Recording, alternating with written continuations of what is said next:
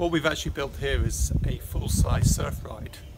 and the reason we have to make it full-size is because we were testing nozzles out, which basically fire the water up a slope which you can then surf down.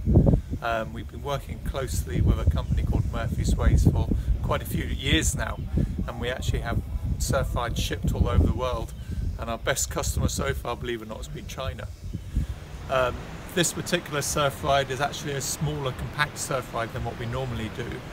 but as we scaled everything down, we still need to go through the whole process of actually testing the nozzles as if it would be a full-size ride.